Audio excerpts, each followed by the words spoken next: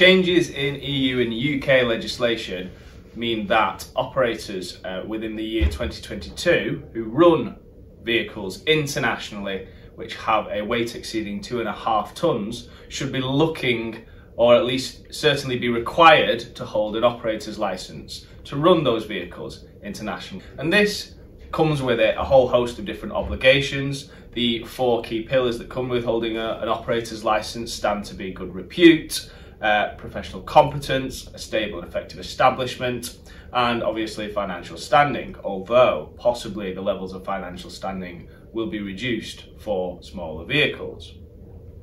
This will bring these types of vehicles, which have historically not been caught by the Traffic Commissioner's regime, under that particular enforcement system.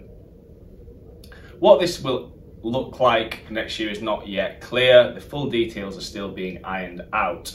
What is clear is that it's one step further in the predicted direction, whereby the licensing regime not only extends to smaller vehicles travelling internationally, but also possibly someday extending to smaller vehicles travelling domestically.